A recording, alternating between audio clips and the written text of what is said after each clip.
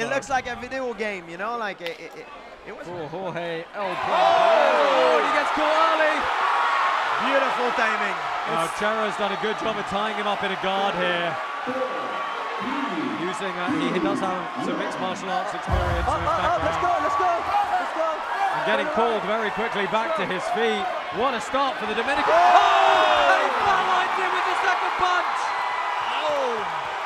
Jorge PEREZ has stamped his authority on this bout. Oh man, that was hard. He came in. That was the train you were talking about. Out in the very first round, representing the Dominican Republic.